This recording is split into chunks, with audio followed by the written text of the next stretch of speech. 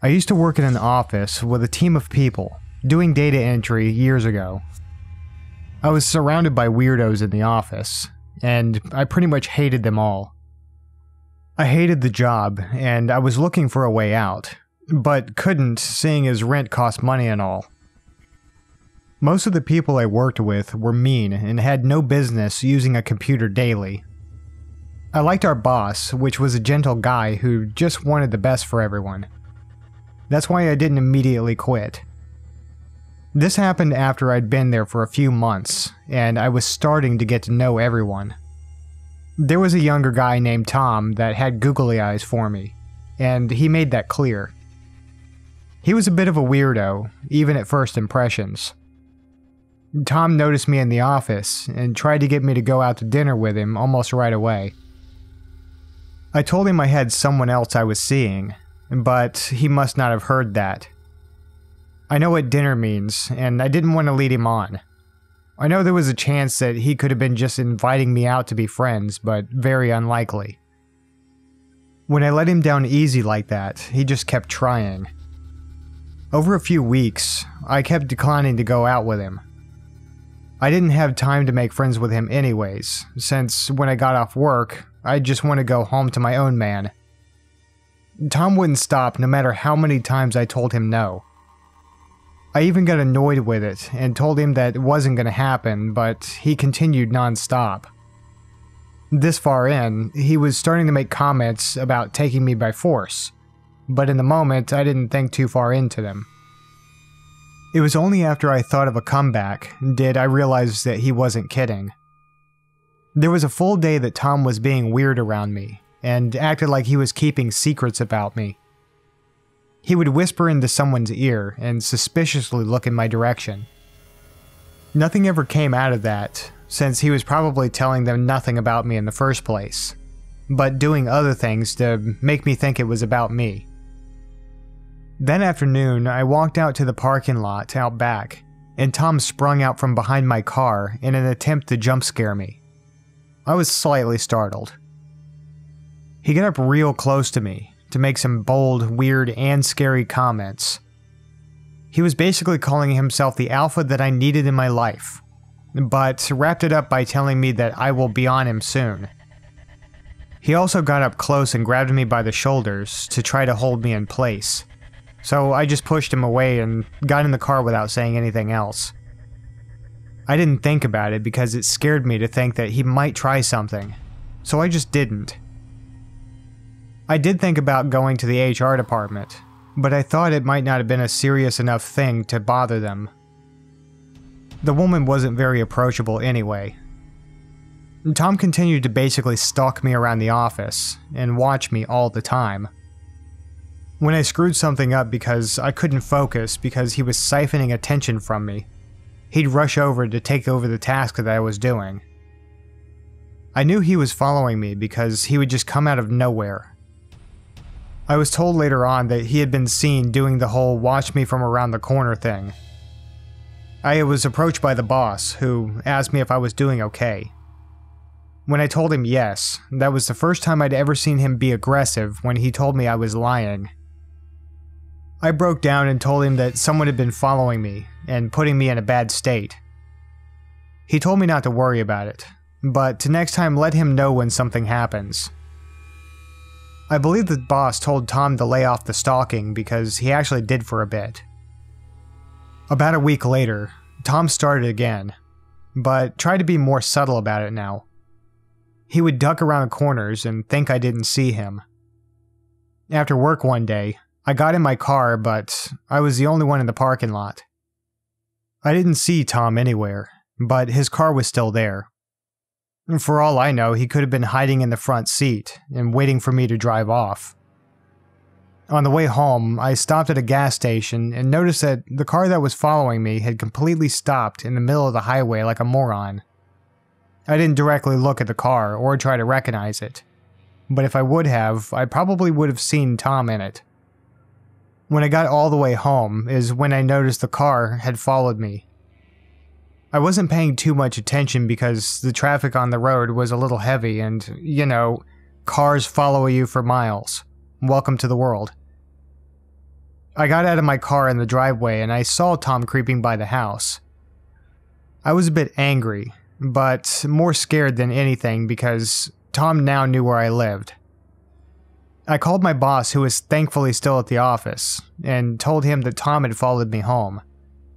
He wanted me to tell him that I was sure it was him, and I was 100% sure.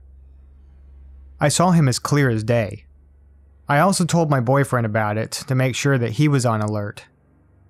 The next morning when I came into the office, Tom was looking pretty angry about something. He must have been told off, but then as the morning progressed, I watched his stuff disappear little by little. Our boss had fired him. I didn't want the guy to get fired, but if that had to be done, then oh well. Don't follow me home, you creep. I didn't want anything bad to happen to anybody because I know how people need money, but obviously he really wasn't worried much about that. I didn't have any more incidents with Tom, but I've had run-ins with other coworkers just being awful. But none of them felt the need to chase me home or follow me around the office.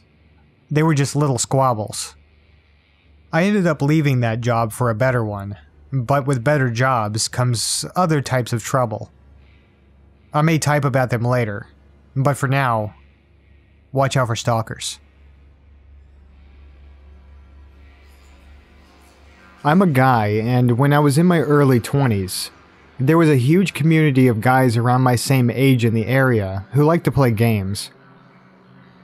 The place I live in now doesn't have that, and it saddens me. But online exists now anyways. Back then, I could always find someone to play games with. But the problem was that most of them would disappear after a while. I met a guy at a local tournament for Magic the Gathering that seemed like he knew his stuff. I thought he was cool when we faced off in tournament, and started talking to him afterwards about video games. I was a very competitive person in fighting games and FPS games, so I asked him if he would want to get together and play sometime. That was the mistake that taught me a valuable lesson. This guy was obviously a neckbeard, but what I was once told about the chicken tendies, milady, and fedora wasn't true. Turns out, those are just common traits of a neckbeard, not the end-all. I went to his house the next weekend after finishing some things up I had to do at school. As it stood, the guy's house may have been a small apartment, but it was immaculate. He said he had a decent job, and it really did show. I never did ask what it was. Him and I sat there on his couch and played Call of Duty, Smash, Mortal Kombat, and anything else you could name. This guy was extremely good at what he did in all those games. He definitely spent a lot of years perfecting himself in-game. I went over to his house plenty of times, but then it all went south. We do kind of live in a poverty-stricken area where most people under 40 have a really hard time keeping anything, especially jobs and such. I never really had a problem because I worked with my family and never lost mine. He told me one day that he'd lost his job and he was depressed, but I told him I'd help him look. I had no problem helping a friend out like that. I took pictures of help wanted signs at some really good places, but he never went to go check on any of those. Now, if you'd lost your job and you had to pay rent on an apartment, you'd probably have the ambition to go seek out those other jobs, right? Well, this guy didn't. I still never asked him about his previous job, but someone who knew him told me that he worked for his dad as a secretary and bookkeeping, and his dad let him go because he retired. His dad was also paying the rent on the place, and he was not. Whatever his situation was, it really wasn't my fight. I was there to help him, but, of course, give an inch. So Neckbeard tried to get me to get him a job where I work. I can't. My family who owns it won't hire outside the family. He says it's too dangerous. He got kind of salty towards me that I wouldn't even ask, but I wasn't going to stir up trouble at my own job to appease him. The guy got an eviction notice about 2 months after not paying rent. He started complaining loudly about not having a place to go. His dad put him in this apartment to get him out of the house, and was now not paying his rent. He dumped it all on him when he retired, but in all fairness, he probably gave fair warning. I'm not saying he did, but his dad seemed like a chill old man who would do that. A week before the eviction, and my friend on the other side of the county was in need of a roommate. I asked him about having this guy give it a try, but he needed a job first. He said he'd get him a job. He was desperate for a roommate to help dampen the bills. I ran back and forth between them trying to set this up, and didn't realize in the middle of it that I was getting caught up in doing other people's work. Neckbeard agreed to the whole thing, and I helped him pack everything up and move in with his new roommate. My friend helped him get his job, but there was a huge problem. Neckbeard didn't do anything to get off the couch to do anything. My friend did everything in his power to try to get this guy a job and help out, but he made up every excuse in the book until he ran out. He finally got a job, but it was some sorry excuse for a business someone put together. His words, not mine. He spent about 2 days at that job, and then just stopped going. After that, he wouldn't even so much as take a shower anymore. He'd sit there on the couch day after day, and only move to go to the bathroom, eat or sleep. With only so much of this my friend was able to take of his, he started telling him to contribute or get out. At this point, I didn't even hang out with Neckbeard anymore. He slept when I was off, and was only up for a few hours a day. My roommate finally kicked him out of the house, and that's when the real problem started. My friend also had a very bad opinion of the situation that I put him in. I do feel bad, but I had 2 people in need. I would have felt worse if I had left them hanging. I don't normally get into situations such as this, but again, give an inch. Neckbeard again was facing the street, so I told him I had no other places he could go, and he was going to have to figure that out on his own this time. I had run out of resources and I couldn't help him anymore. He got angry that I wouldn't help him out anymore, but honestly, I wasn't friends with him anyways, so why should I have even tried to begin with? He had something good, but all he did was waste it. So here was this Neckbeard, down to his last dollar, and wouldn't even take the last suggestion I had for him. I suggested that he go back to his parents' house, and he said he wasn't going to do that. His pride was too much at stake over having a house to live in. I was done trying to make suggestions to someone who just wouldn't listen. I stopped responding to him at all and stopped caring. I watched as he threw everything he had away to end up like this and blame it on everyone else. Unfortunately, he knew where I lived. He came up to my house one day and slashed my tires on my already crappy car. I knew it was him because one of the neighbors had seen him do it, and described him perfectly.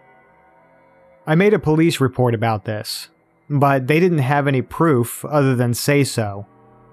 What more proof do you really need if a neighbor of mine described him perfectly and didn't even know him at all? I'm not exactly friends with a neighbor, we've had our issues, but after the unwarranted help, we're cool. I ghosted him as much as I could, since that was probably the best course of action. After a few more texts of him saying that he didn't do that, and he wanted to hang out again, I told him I was blocking his number, and not responding to anything else. I didn't want contact with him anymore since he was just a user. He wanted everything done for him and handed to him. He stopped trying to contact me then. A few years later, he looked me back up. Somewhere down the line, I got a text from a number that I didn't recognize.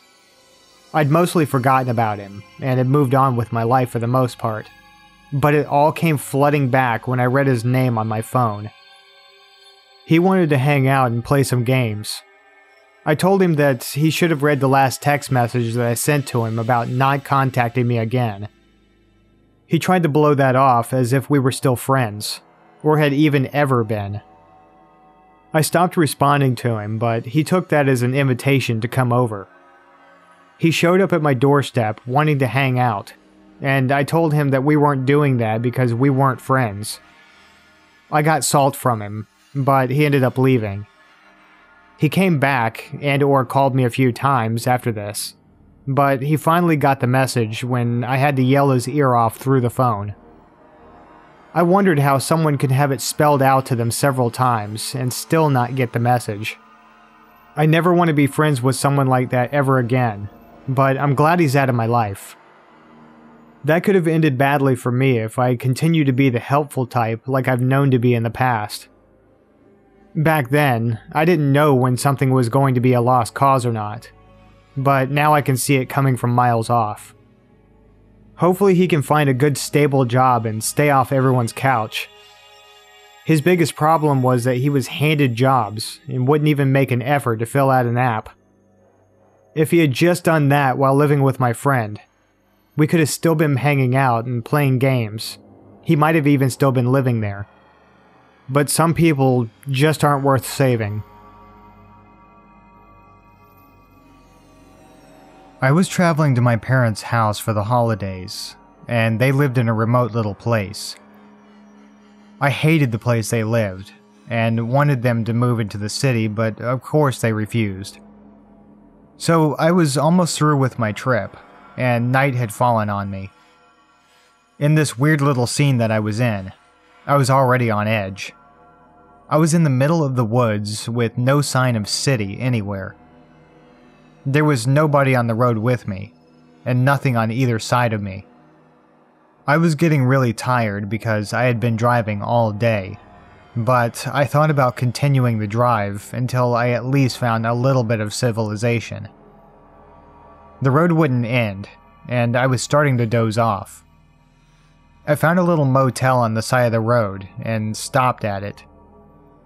I was still on edge, and seeing as this was my only option for a real bed, it didn't help. I stopped, sat in the car sort of dozing off for a few minutes, and then got out and went up to the front desk. I paid for a room which was suspiciously super cheap, and probably for a good reason. I went into my room to lay down and crash, but of course as soon as I laid down, someone knocked at my door. I walked over to the door to see who it was, and couldn't see anyone through the peephole. I looked out the window and also saw nothing. I just laid back down thinking it might have been someone in the next room over. They seemed to have stopped when I got up, but of course, when I laid back down, I heard a knock again. I ignored it because I thought it might have actually been the next door room. It was not. That was somebody knocking on my door, and they weren't stopping. I got back up to see who it was, and as soon as I did, they just stopped again. I started to get annoyed at this. I opened the door and looked around the outside, but saw nobody. I went and laid back down and waited for it to start again. It did start again, but I didn't get up this time and just ignored it. The knocking kept going on for like 5 minutes. After that, it finally stopped, and I was able to relax and try to get to sleep. I had no energy left. When I'd finally gotten most of the way asleep, I jolted awake after I thought I heard someone messing with the door handle. This hotel was the cheap kind and had lock and key instead of the keycard thing normally seen. I swear I heard the top lock unlock slowly. I got up to confirm that the door was still locked, while still being mostly asleep. It woke me up the rest of the way to find the door had actually been unlocked. I started internally freaking out, with several scenarios going through my head. The only comforting one was that I'd forgotten to lock it when I came in. Either that, or I was asleep and dreaming this whole thing. I locked it, and went back to laying down. I wasn't even asleep yet before I heard the top lock click again, and I sprang up to run over to the door. I saw that it was unlocked, and I felt my heart start pounding. I locked it back, and started looking out everything I could to see who was doing this. I couldn't see anyone. I'd already convinced myself that I needed to leave and go somewhere else. Anywhere else but here. Perhaps I would sleep in my car on the side of the road. Maybe I'd fall asleep before I even got that far, and take a nap in a ditch. Anything was better than this. I was trying to sleep and someone was trying to get in, or at least mess with my head, and that wasn't cool. I grabbed the few things that I came in with, and went outside to sling them in the car, and then go up to the front desk. When I got up there, the guy who took my money wasn't there. I walked around the area yelling, "Hello?" Nobody was around. I'd be doubling back here on my way home, but I was leaving. I didn't know what to do with the keys, so I just dropped them in the front counter and left.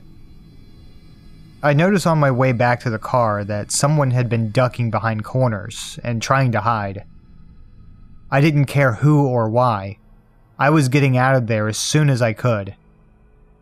I was able to hop in my car and not get mugged. I left in a hurry and I was safe. Nobody followed me down the road, and that's what mattered. I ended up sleeping in my car in a little cove that I found on the edge of the woods. I woke up drenched in sweat because I wasn't about to leave my car on for 8 hours and probably wake up to a dead ride in the middle of nowhere. And my cell phone didn't have any reception out there. So I woke up the next day and drove an extremely long time through the woods road. I'm glad I stopped where I was because I wouldn't have made it to any sort of town for a long time. I would have taken a plane, but I wasn't exactly in the position to pay for a ticket, and neither were my parents. My stay at my parents' house was pretty good, but when it came time to go back home, I stopped back at the hotel. I found the guy at the front desk and told him the story of what happened that previous night. He, of course, denied the whole thing. He said it was impossible, and I was lying. I asked him for my money back and told him I'd get the police involved, or maybe worse. I ended up getting my money back, but he cussed me out for it. When I got back in my car, I had a girl approach me and knock on my window. She told me that she was leaving and I should too. I told her I was, but I asked also why she was leaving. She said that they had cameras in the rooms, and they were spying on people. And of course I was shocked to hear this, but while I do believe it, I had to tell myself that it probably wasn't true, and started heading home. That was really only to make myself feel better about it, and maybe they didn't watch me or have me on some recording somewhere. I know this was years ago, but it still scares me to think about it, and it puts a deep pit in my stomach that they might have had some recording of me trying to sleep and somebody on the other side of the door messing with my head. Whatever they were trying to do, I don't know, but there was somebody trying to get into that room that night, but I'm glad nothing came of it. When I lived by myself in a small neighborhood, I found myself at odds with a woman who lived a few houses down from me. She was crazy, and the rest of the neighborhood agreed. I didn't have a whole lot of time nor the money to put into my lawn in those days, because I was nearly always gone. But I owned the home, and there was barely any grass. Most of the yard was dirt and mud due to the previous owner, my uncle. I lived with him when he was alone, and he left the house to me. Before I got it, he absolutely destroyed the yard with his machinery. That being said, the neighbor in question had a huge problem with it. She moved in a few months after I became the owner of the house. Our neighborhood didn't have one of those regulated rule sets or anything. It was every homeowner for themselves, and that was it. I couldn't live in a place like that anyway. So the woman I came to know as Spacey came to my front door to make a half-hearted argument about how she didn't like my yard because she had to look at it. She was going to make me take care of the yard, so that she lived in a better looking place. I told her if she felt so strongly about it, she could fix my yard. She went off on a thing that I couldn't quite follow. I am just a speck in the universe. Blah blah. That's all I remember. So I call her Spacey now. At first it was Space Lady, but this fit better. She just spat some really spaced out shit. Her nickname, I think, is better than calling her Karen like everyone else does. So she kept going on and on about it, and I just shut the door and went on about my evening. It was honestly kind of hilarious when I shut the door. She screamed and left. She showed up at my house several times after that to demand that I do something with my yard.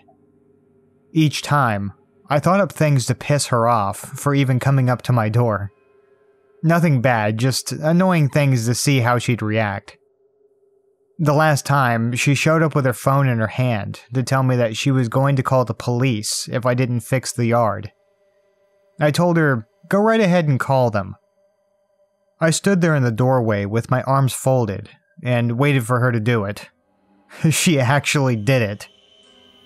They told her that it wasn't a crime to have a muddy yard and that there was nothing they could do about it.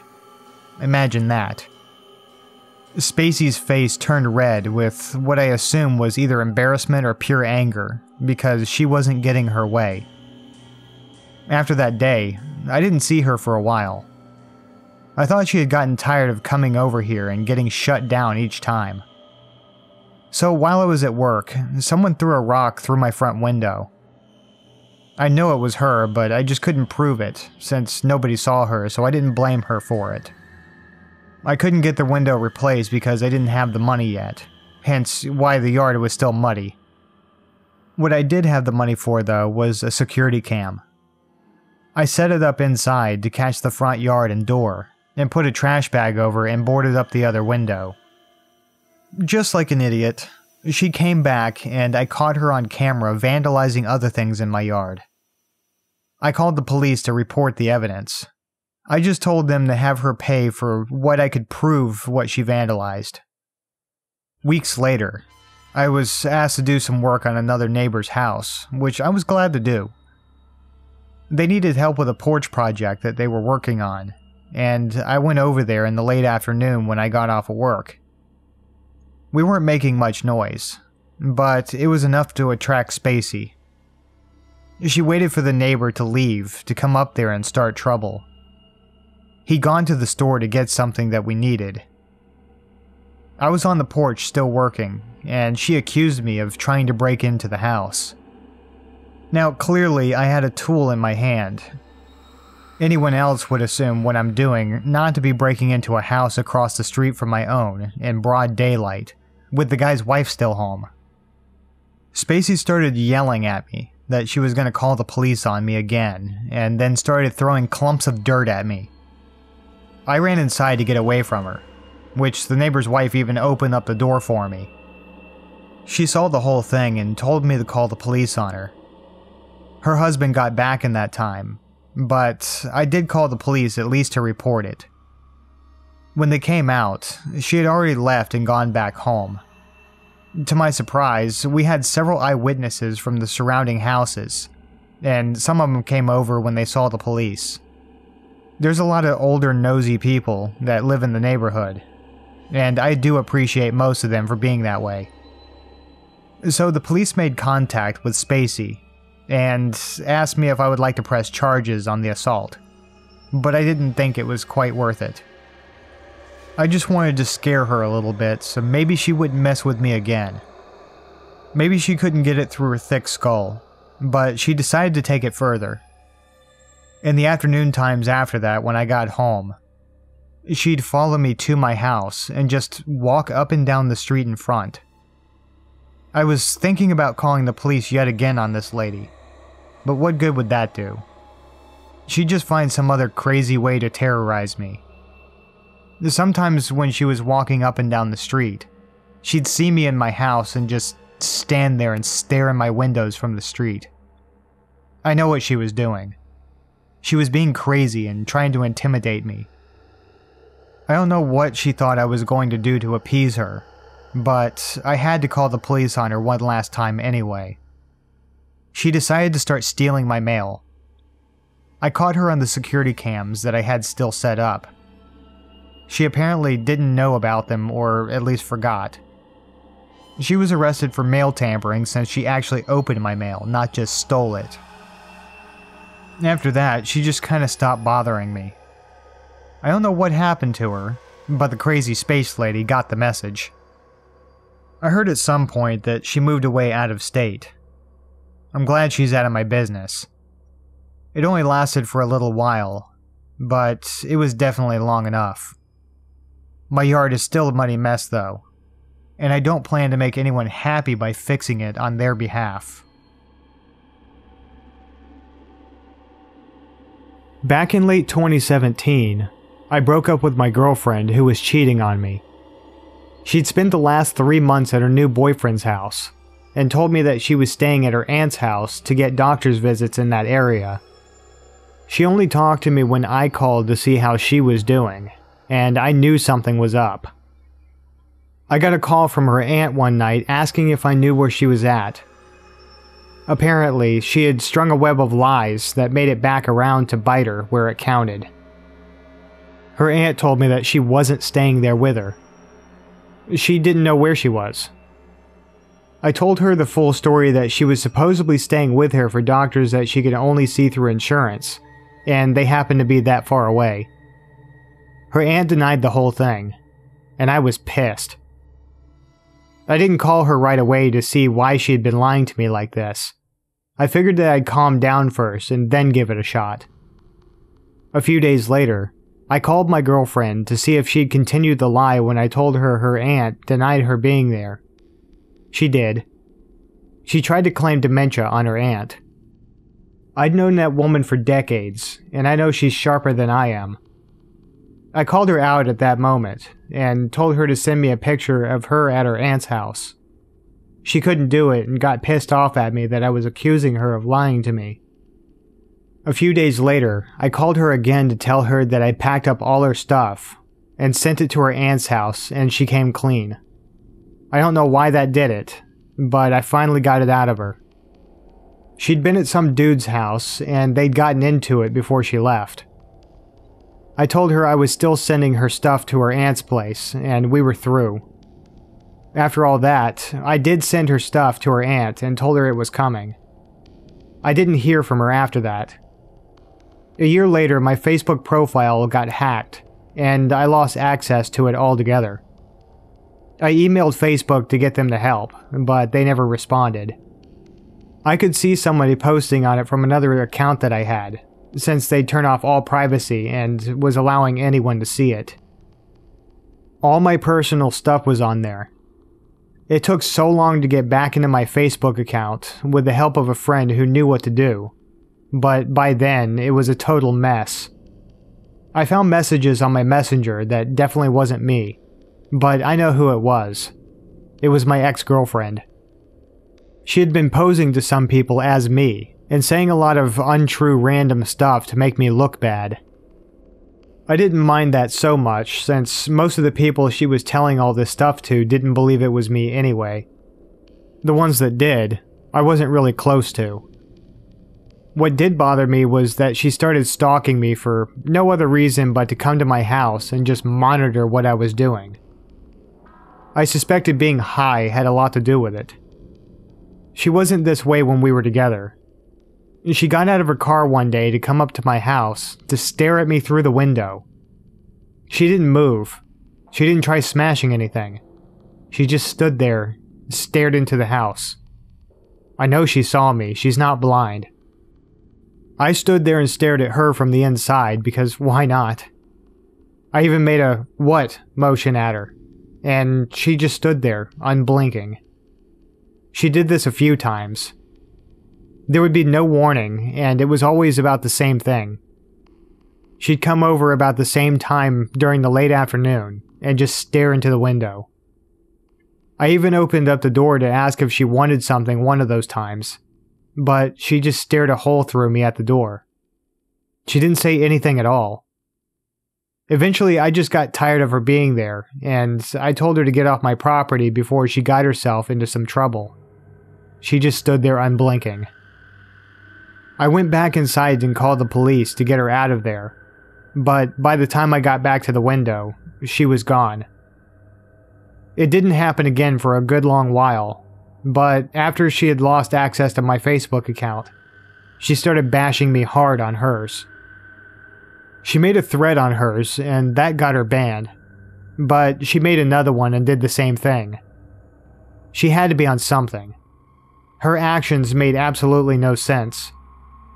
I finally replied to her on Facebook and told her I was sick of her doing this to me, and if she valued what she had left, she would stop. She took that as a threat, and came back to my house to let me know she was angry about it. She even tried to attack me through the door, but failed miserably. I suspected that she had some of her problem on her, since she's never been that smart, so I called the police and told them to come get her off my property. Knowing that she'd probably attack them, I kinda thought this would be the end of it. I was right. They found some stuff on her and she was gone. I watched the whole thing through my window as she tried to resist arrest and all that. It took that much to get her to stop, but it actually fully hasn't. On occasions, she'll show back up somewhere, like when I'm at work, and she comes in with her disgusting-looking boyfriend. She'll make comments and harass me a little bit. It's nothing I can't handle, but I can't do the staring through my windows at me. That's just way too creepy. I'll write again if something else happens with her, but I doubt it now.